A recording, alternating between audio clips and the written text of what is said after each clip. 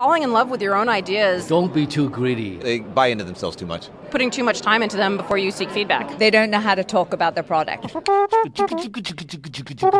have a great product and you have a great team and you don't know how to distill it. A lack of sort of deep synergy between the product and the market. You develop the product, but you're not developing the brand narrative. Spending money on Facebook ads, Instagram ads, it feels like you can target very well nowadays, but I would be careful to make sure that the users that you're acquiring are actually sticking on and using your product and being very quality users down the road. Don't be too greedy. Absolutely. Okay. You can be aggressive, you can go for it, but don't be too greedy. Say, I'm going to get 100% of the market share. That's totally BS. What's up, guys? This is the Venture Summit West in Silicon Valley, California.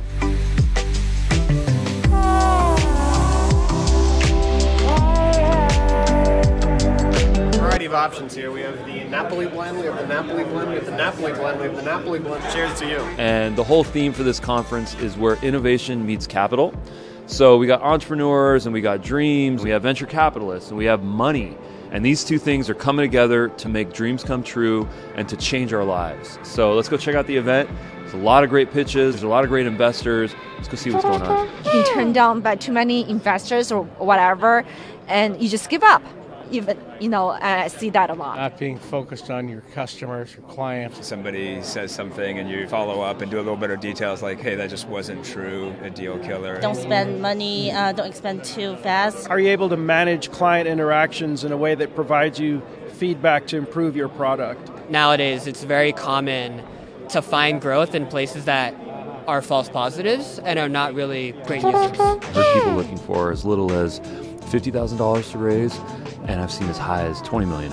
So there's a lot of different people that are looking for a lot of different types of capital, of partnerships. So one of my key takeaways here at the conference is keep your slides simple. I've seen some of the most complex slides. 20 startups in a room with some investors. There's investors sprinkled in the crowd, and then these startups are just pitching. They have 3 minutes per pitch. I'm all about helping businesses communicate with video. Combine the areas of discovery, sales and marketing, and screen sharing.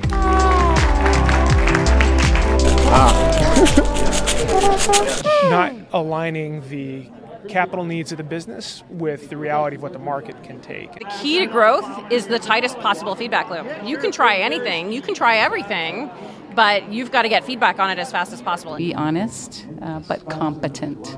Hire the best people you can. Okay. I mean, it's people. that simple. And anything you can do to shorten the cycle between trying something and figuring out if it helped you or hurt you, and then responding to that feedback to prune the ideas that didn't help you and drive more effort into the ideas that did help you, that will leave you the tightest possible virtuous spiral. There's a lot of VCs here, a lot of angel investors, a lot of entrepreneurs pitching, and there's this man that has a blue balloon. We want to understand why. So I did present today, and there are a lot of presenters. Oftentimes you're looking for a presenter that you saw, but you can't really find them. And so this is like a homing beacon. So if people want to find me. The guy with the balloon. Yep. Nice. What are some indicators that we can focus on as entrepreneurs? 4-week retention, 30-day retention, engagement. If there's kind of like the holy grail of trying to sell them something, try to start testing that early on as opposed to later. You can throw a fortune at acquiring customers who try your product, bounce off of it, and go away, and you've just set that money on fire. The key is making sure that what you have is going to work. The secret of success is to be persistent. In the long run, I think great people who are highly committed, working on a mission with some passion, can do just fantastic things. So you met someone that you're sort of a fan of. I am. Well, I Jillian. met an investor who is on this podcast called The Pitch. The Pitch is a podcast by Gimlet Media. Basically, it's kind of like Shark Tank, the investors on that podcast, and I didn't know she was at this conference. She gave some great insights. There's very little discipline around the burn. That's one of the biggest issues. They are not spending their money on the branding piece. I believe they're wasting a lot of their runway on stupid decisions that are rushed into. There should be a better process of decision making. One piece of advice you can give entrepreneurs, and he says, don't come to events like this. I mean, I just got done I just sat through 2 rounds of the seed stage. There was 20 companies in each round. I got 3 minutes. I couldn't come close to enough information to invest that. He said you can waste a lot of money networking and going to these conferences and just having your backpack and sitting down and watch people speak, but should you really be, heads down building your product? Should you be out there selling?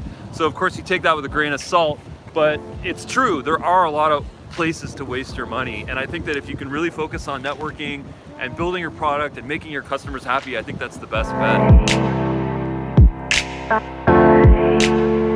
All right, that's it. That's it. We're out here. There you go. It's another conference. Another day, another conference. Another day, another conference.